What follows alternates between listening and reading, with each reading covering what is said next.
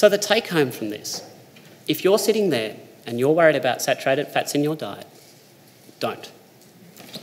Full stop. But some of you still probably don't comprehend the connection between saturated fats and cholesterol. And I know in the clinic every day I see patients every week and they ask me, but what about cholesterol? But what about cholesterol? We've got this paradigm in our head that cholesterol is terrible. So let's have a look at what cholesterol is. You can see this here. This is a molecule on the left. Now, that's what cholesterol looks like. If I take away just one atom, it ceases to be cholesterol. So when we talk about good and bad cholesterol, it makes no more sense than if we're talking about good and bad water molecules. It just is. That's what it is. Now, cholesterol is absolutely essential. Most of it is actually made by our body, about 75% of it. So it's seen in every cell membrane. It makes up about 30% of our cell membranes. Without it, we die. It forms the basis of our steroid hormones. It forms the basis of vitamin D. It's necessary for bile acids. It really is an essential structure. Without cholesterol, we die. Now, when we're normally talking about cholesterol, in common parlance, we're not meaning cholesterol. We're not talking about this. We're talking about something far more complex. We're talking about something called lipoproteins. Now, to understand what lipoproteins are, we need to understand that fat is essential for life and it has to travel around the body. But it doesn't dissolve in the blood.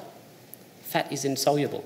So what that means is that if we just released fat into the body like that, which sometimes happens medically, you end up with what's called a fat embolism, where the fat will clump, it'll block the blood vessel, and that's bad news bear.